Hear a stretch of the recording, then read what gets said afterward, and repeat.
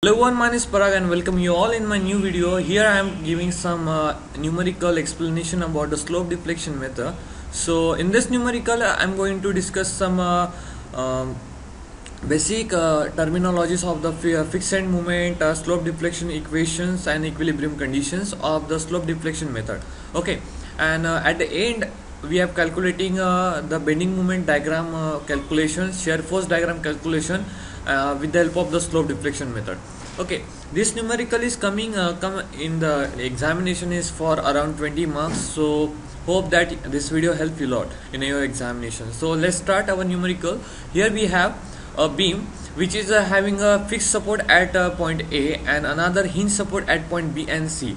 So this numerical is consisting of a point load at a 3 meter distance in span of AB, and it is having uniformly distributed load of the 10 kilonewton per meter overall the span BC, which is having the 6 meter distance. Okay, so now let me tell you one thing. In the examination the theory question is maximally asked in exam. Okay, so if this question is going like this, a point load 40 kilonewton is provided at 3 meter distance from support A, where support A is a fixed support, and the 2 meter from the support A, the point the hinge support is provided at point B at 5 meter distance, and on the span 6 meter of BC the 10 kilonewton per meter UDL is provided. Okay, so this type of the theoretical question can be given in examination for the slope deflection method or any type of the structure designing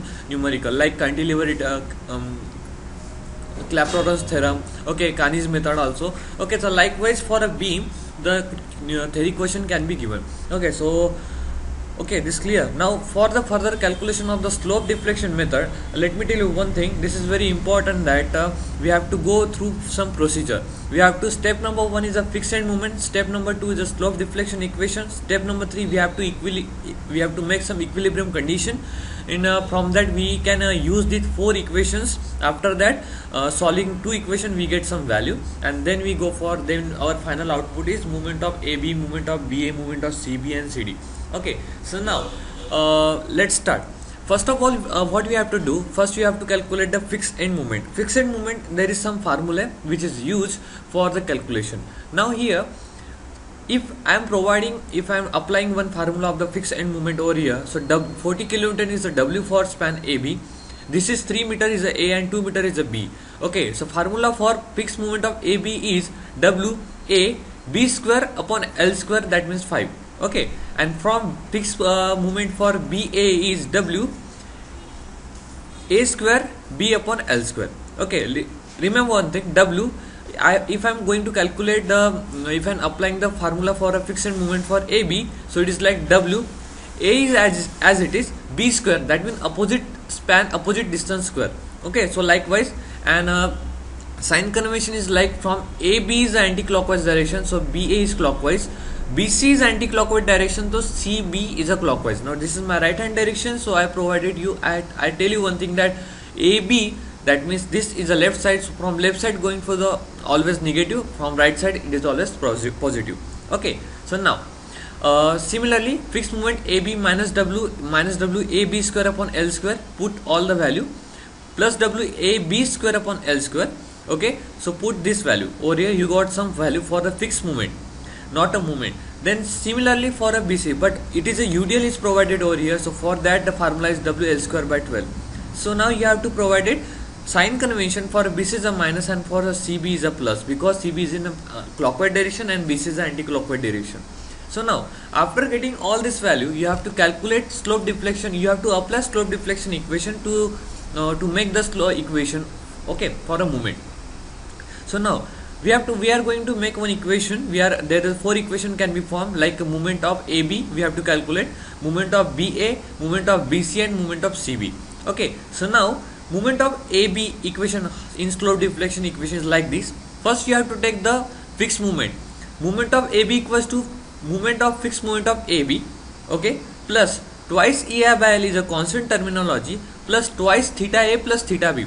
Why we are twice theta is provided? Because where the 2 is provided, A starting AB, so to provide 2 to A point, that means theta. Okay, so now after that, and make one equation like minus 19.2 plus 0.6. 0.6 is coming from this calculation, 2 multiplied by 1.5 divided by 5, and EI is as it is constant. Why I take the theta A as 0? Because there is a provided fixed support, that's why I take the 0 in the theta A portion. Okay, now further proceed for the BA moment. Okay, so for that the equation is like fixed moment of BA plus twice theta by L twice EA by L in bracket 2 into theta B plus theta A. Here somewhat mistaken, this is 2 into theta B plus theta A, where theta is equal to 0 because of the fixity of the support. Okay, then you also got the two equation. Similarly, go for the moment equation BC.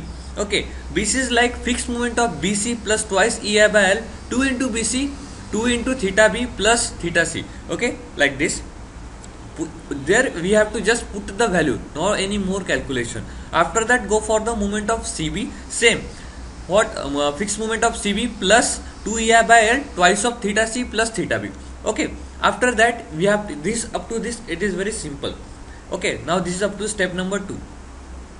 Now you have to go for apply the equilibrium condition. Equilibrium condition if you are providing, so likewise moment of BA plus moment of BC equals to 0. Okay, why I am providing only here? Because it is a hinge support, so that's why, and it is joint. So for that moment of BA and moment of BC equals to 0, we are giving one equilibrium condition. Okay, now what we have to do with this equation? Moment of BA plus moment of BC we have to add, and we have to equate equal to 0.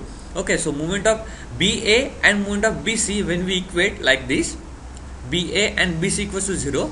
Okay, we are put it these are our two equation over there. Then at the same time we got this equation when we solve that.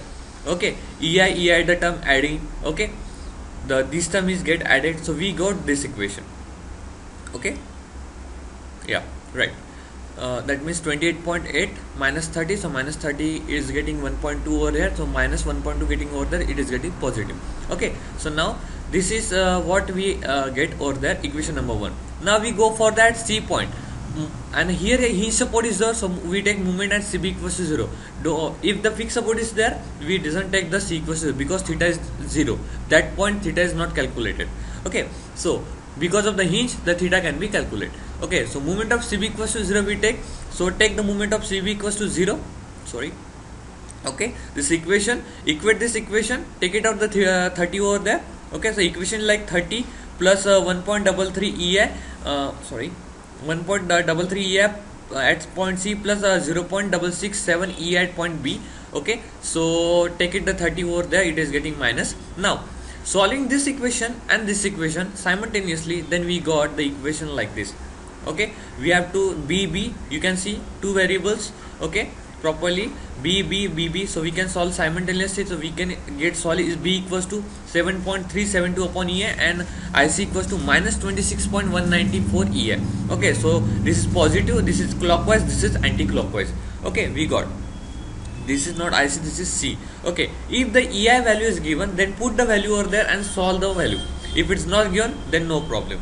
Okay, now multiply above equation in the slope deflection equation. Now what we have to do, we have to put this equation over there. Okay, and after that, that means you have to use this equation over here. Okay, in the form of theta B, and then you got the answer. Okay, you have to put the equation over here, and after that just you have to put the value over there. Okay, 19.6 multiplied by this value. Okay, then you got this EI and this EI get cancelled, and you get one value.